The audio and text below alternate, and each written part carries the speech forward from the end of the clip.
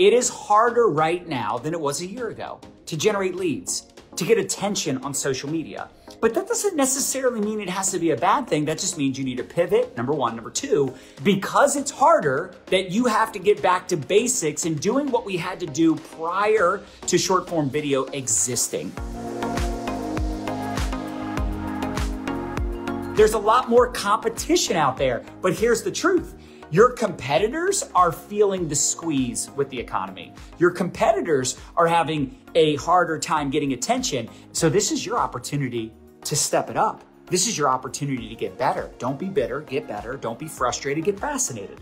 Be like, this is fascinating. What can I learn from this? How can we pivot? But this is why we have to have a back to basics conversation. Really get excited about this conversation, because if you remember what it was like to be new, when you were ignorance on fire versus now sometimes your knowledge on ice. How many of you know what I'm talking about? Like if you had to start all over and you were building from scratch, how would you show up every day? How fired up would you be? How excited would you be to make it happen? In fact, before TikTok was a thing and you could go viral and have all these leads and all these sales with 1 7-second video, before that was a thing, before TikTok even existed, I can still remember when Instagram became popular and I just wasn't into it. And still today, I mean, we have a decent following on Instagram. We have a decent following on TikTok, but still today I generate more leads, more sales, have better real relationships on Facebook.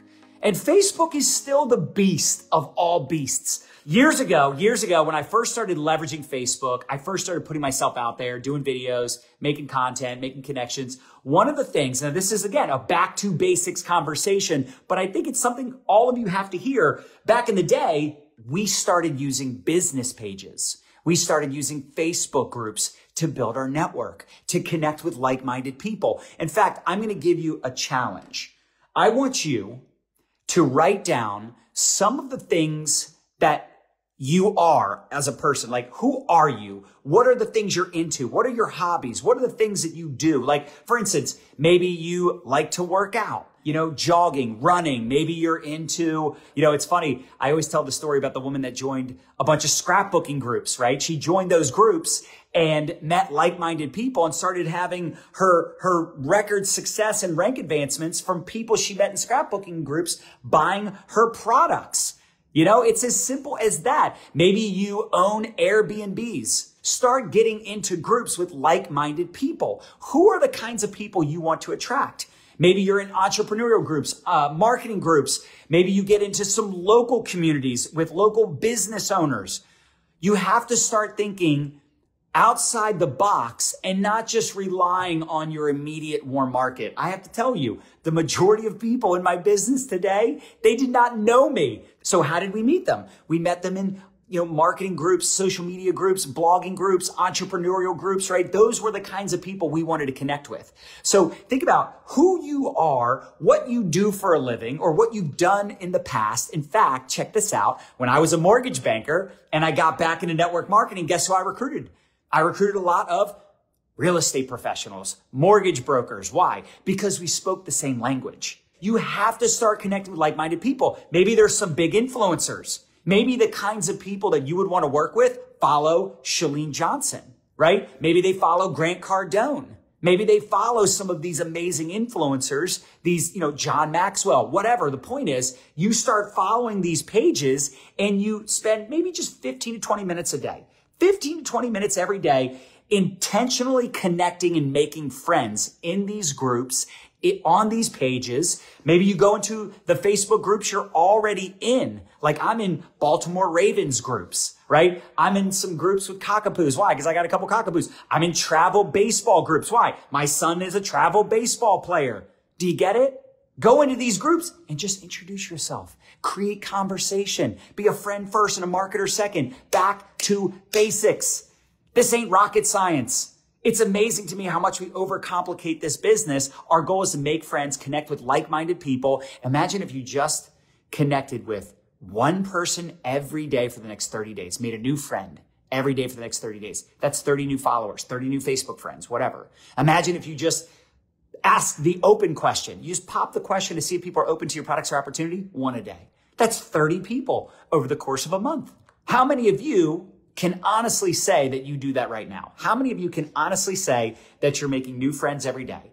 That you're popping the question every day? Now, for those of you that are a little hungrier, you want to put more time and effort into your business. We always teach 5-5-3. Every day, you should have a goal of connecting with 5 friends, 5 new friends, 5 old friends, doesn't matter. 5 people every day that you have not talked to, ever. You've never talked to them, or at least it's been a while, right? Then 5 people, you pop the question. And then 3 people, you ATM. 3 people, you expose to your opportunity, your products. Imagine if you did that every day for 30 days. So whether it's 1 a day or 5-5-3, it doesn't matter. The point is creating conversations. You are a professional conversation starter. And I was talking to Amanda Forbes. She's an amazing leader that we work with. And she was saying how she got a Peloton. She joined a Peloton group and did a little post, introduced herself. It was a picture of her and her new Peloton that I'm sure she had Brandon take the picture, right? Her husband. And she did a post in the group. And again, she didn't go in there to pitch and sell and prospect. She just went in there to introduce herself. She went in there to introduce herself and just say, hey, which instructors are your favorite? She just created conversation. She got 200 comments on that post, a bunch of new friends. And the best part is it's people that are into fitness and health and wellness, and it's positive, amazing, motivated people, right? The kinds of people you would probably want to attract into your company, into your team. Not going in there to pitch and sell, just going in there to make friends.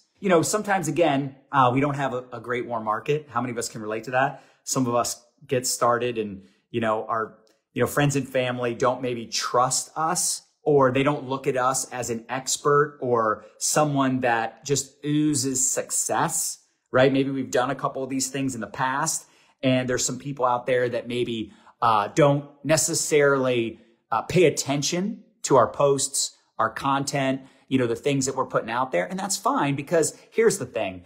Some people, it's just a timing situation. Maybe down the road, they'll have more interest. Maybe down the road, when something bad happens, it forces someone to be more open-minded to other options, to other opportunities. So all of you have a miracle in your mouth, and it's time to start having those conversations. And I want to create a little FOMO. I want to create a little FOMO for you, because the truth is there are people right now that are on their knees every night praying for something, and you have a solution. You have an opportunity that you could share with these people, but you're being stingy. You're being selfish. In fact, some of you are like a secret agent. You are not proactive. But what's the point of adding all these new friends if I'm not going to talk to them, just like I haven't talked to the other 1,000 Facebook friends I have? Do you get that? So as much as I want you to connect with new people, meet new people, make new friends, don't just assume that every existing friend that you have ain't interested, right? You have to look at building your business, not like a job, not linear income, exchanging time for dollars. You're building a foundation in the beginning, brick by brick, brick by brick. And over time, you might build a freaking castle. You understand? You might build a whole city. You might build an empire, but it's brick by brick, laying that foundation. The hardest part is the beginning. Be a friend first and a marketer second. I think sometimes we forget, if our engagement sucks, we forget to exercise the law of reciprocity. You want to give what you want to get, right? Give more engagement, give more value, outgive the competition. Out-connect the competition, because people do business with people they know, like, and trust. And if you build up the know, like, you'll build the trust. And if they trust you, they'll do business with you. They'll be more open to asking you about your product when you post it in your stories. They'll be more open to asking you about the opportunity. Does that make some sense? And then what I also want you to do, write this down, is plan, do, review. So have a plan, do the plan, take action, right? Don't just learn. At some point, you want to remove the L and earn, but you have to take action and see, how is it working for you? A lot of you are in Facebook groups right now and you never post in those groups. So I want you to start being more intentional with posting value in those groups. I want you to be more intentional, maybe 15 minutes a day. 15 minutes a day. Go into those like-minded groups, 5, 10, 15 groups, right? Whatever it is. Could be 5 groups, could be 3 groups, and go in and just start engaging on the posts in those groups. Maybe you make a friend with the admin. You connect with the moderators in those groups. Same thing with the business pages. Spend 10, 15 minutes every day just commenting on other people's comments. Here's why I like that. Those are people already engaging on social media. They're already in groups. The easiest people in the world to ATM are people that are already on Facebook. They're already in Facebook groups. They're already engaging. And then here's the final piece. Paying attention to people that are posting stories. My favorite people in the world are the people that are already posting stories. You can respond to their story and you're immediately in their inbox. You can immediately start those conversations. Again, back to basics. Write this down. I am a professional conversation starter. That's all sales is. Whoever has the most conversations wins.